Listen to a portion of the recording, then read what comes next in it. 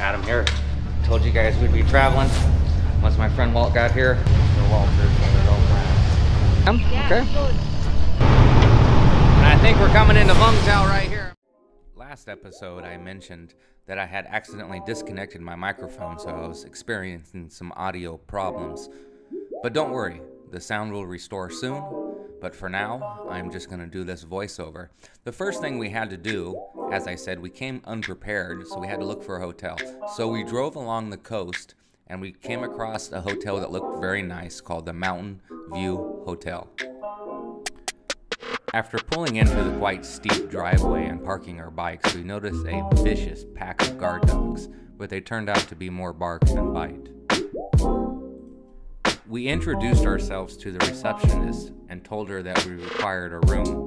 Our plan was to take a double room in order to share the price. And then I thought back, well, I've had Walt stay in my living room for the past 3 or 4 nights, and I remember he snores like a bear.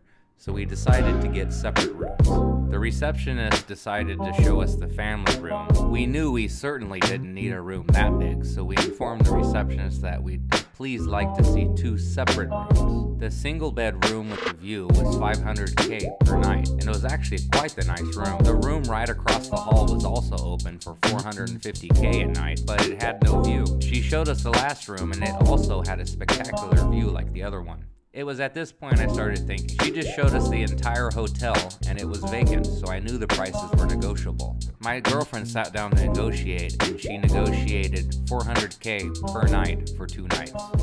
A bargain was struck and we moved right in. Soon the battery on my GoPro was gonna die, and that's when I'm gonna realize my sound wasn't working. But here's me giving the tour of the room. So this is the bathroom. It actually has an enclosed shower fixture. The Wi-Fi is pulling in a solid 7 megabits per second. And here is the balcony and the view, and here's where my battery dies. Oh, sorry about that, guys. My battery died. As I was saying, it's got a beautiful view of the South China Sea. I was in Vung Tau a few years ago, but I never was into YouTube at the time, so I'm glad I can finally show it to you guys. We booked it here for 2 nights. Our neighbor Walter's right across the way. I'm gonna go bug him. Hopefully he's got his pants on, and I'll show you guys his room. What's really neat here too is we have this little hangout balcony, so we can come out here late at night when we're too drunk to be driving around, and we can sit out here and look at the ocean and have some beers, and then stumble to our rooms and go to sleep when we're ready. All right, let's go make sure Walt has his pants on. So we got a defunct light bulb in here. Did you try both these switches? I did. Okay, well, we will make it known at the reception. I just have to change the bulb. Before that, his bathroom looks pretty much like mine, but he's got a kind of a nasty limeish green color. He's got pretty much the same view I do, since we're neighbors.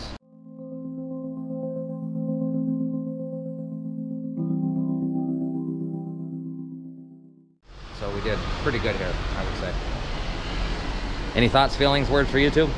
I'm just happy to be here, honestly. Great view. The light bulb situation, I'm pretty pleased. AC's cranking out as we speak. Time to shower up, clean up, get something good to eat. All right, sounds like a plan. Now I'm gonna run down to reception and complain about the light bulb. So we found his light. That's your main power for your entire room. Follow her. Wow, okay, I will follow her. This is like a mountain, huh? It is a mountain. Mountain. Anna, come here. Wow. Why don't they have tables up here? You can drink here. We can. Party up here. They're just hanging bed sheets to dry up here. I like our little table situation better for comfort.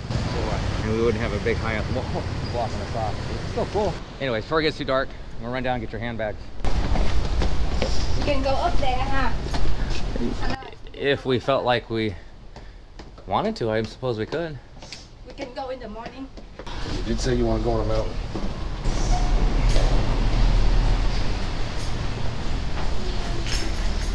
We're settling into our hotel. We took my girlfriend out to get some bun ba huai to refill her stomach from liquids after getting sick from the boat. And we're having a refreshing beverage. And after this, we're gonna go to Lucas Pizza. I see that on the Google reviews that is rated very highly and is medium expensive.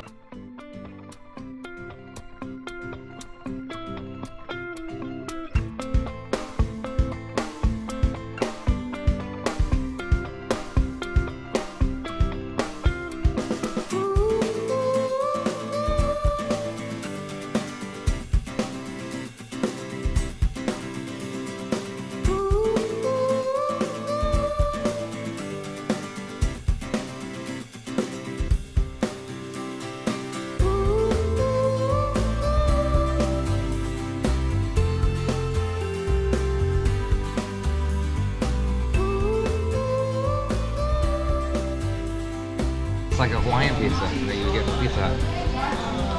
The ham and pineapple. And this one's got an egg right in the middle of the pizza. You guys ever seen that before? Yeah, that's slice. Yeah. Yep, chunks. Yep. So that's it for Luca's Pizza. The carbonara pizza was absolutely delicious. I talked to the owner. He said it was a unique recipe that he thought of to do on a pizza. Usually it's a pasta. I have to say it was very good. Very pleased. Thank you. And it was so good, we're taking some home. Yeah. Thank you. Bye-bye. The large pizzas were a lot larger than I actually thought they would be, so we ordered 2. Sometimes you order a large pizza and it's more like a medium, but here it was an actual large. So we got some snacks for later. And now, unfortunately, I forgot my mouse at home, so I have to go get a mouse so I can use my laptop at the hotel. We came back from our night out in the town. As you can see, we've already set up out here. We're having some beers.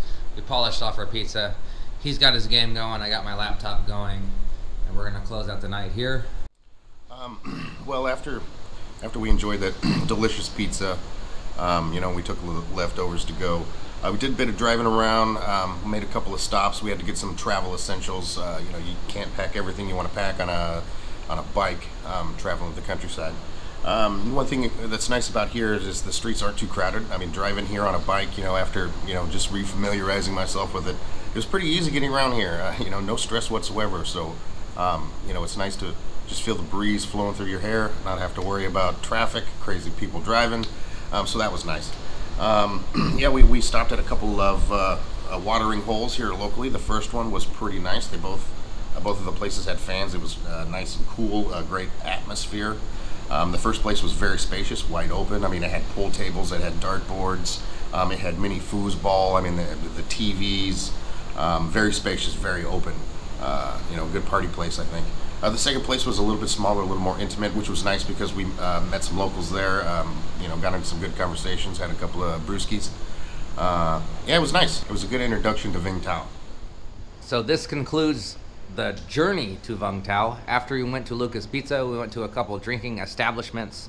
And what's funny is after a few beers, Mr. Luca himself, who was the owner of the pizza place that we went to, he actually showed up and had a beer and shook our hands, and it was nice to see him again. This will conclude the journey, so look forward to the next day, which will be day 1 in Vung Tau, where we'll spend the entire day here and show you guys that. So hope you guys look forward to the next episode. And I want to remind all of you guys that you guys are awesome, and I hope you guys stay that way. Coming up next on Gamer Abroad. Ready to go? What do you want for lunch? I'm a little worried it might rain. Okay, 800 steps, here we go. One.